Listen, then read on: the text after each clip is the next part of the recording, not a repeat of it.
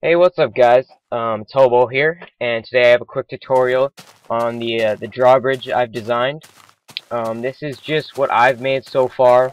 There's going to be better designs for sure, but this is just day one, what I've got and what you can use if you'd like. It's a consecutive drawbridge design, so everything will go down at once. I'll give you a little demonstration here. It all goes to a single input. They will all go down, and they will all go up in unison. The only downside to drawbridge is if you're trying to trick a human player, they can just smack them down, so you want to have some kind of death trap below it. But if you're just dealing with NPCs, you can raise a bridge and they can't do anything to you. So I will show you my quick design for one of these. The only problem I've had so far is hidden wiring. It's not 100% so far. You can use like half steps to cover up wires and they won't cut it off and stuff, but so far it's kind of big, so I recommend you build this into a wall or something. But I plan on incorporating this into a big man-made bridge out of cobbles, so I'm still working on hiding it. So we'll start right over here.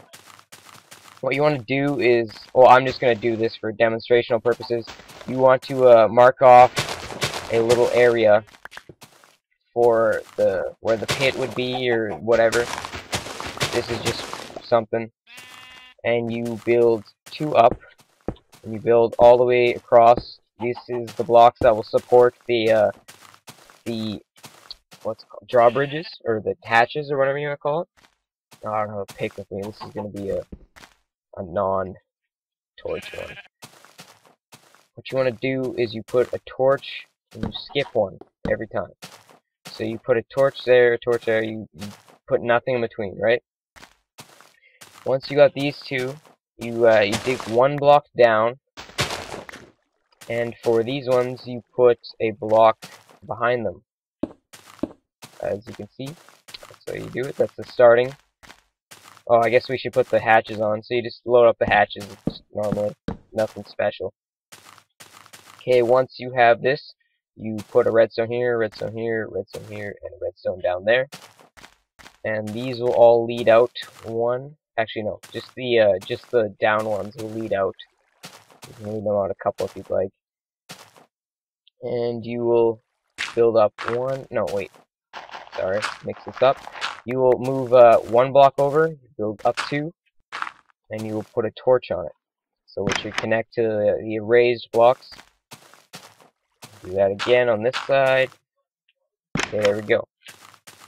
Once you have that, you will build one out. Running a room here, but it'll be fine. And you put redstone across here.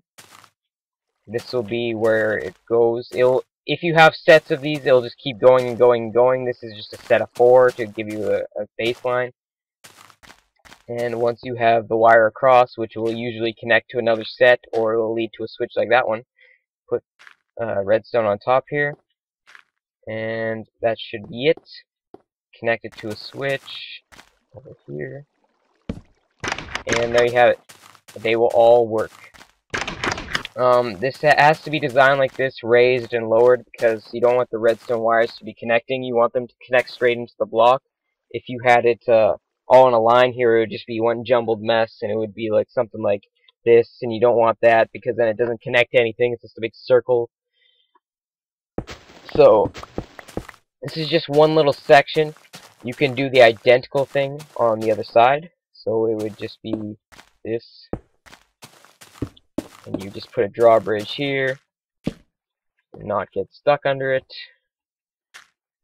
So you would just put another set on the other side to make it symmetrical, and you'd have a double bridge, and then you would connect the two ending wires to, this is just an example, but you connect the two ending wires, and then you would have something that would, like, do them all, but this isn't wired up on the other side, but you get what I'm saying. So that's how you make drawbridges that are consecutive. You can make them as long as you like. There's a bunch of redstone torches in here, so you wouldn't have to deal with any repeaters unless you want the switch, which would activate it, or like raise and lower, to be farther away. And that's it for the tutorial. I might revise this, but this is just day one. If you want to get a drawbridge pumped out for whatever you're making, this is how you do it. Like I said, one input, consecutive bridges. The hidden part isn't quite finished yet. You can hide everything back here fairly easily. It might look a little big, but I'm sure people can get past that. But the only thing you won't be able to hide is these torches. I tried to mess around with paintings. It didn't work out well, but if you have a proper death trap, it'll work out just fine. They don't even need to see the torches to be dead. So that's it for the day one tutorial. Like I said, I might revise this, but I'll see you guys next time.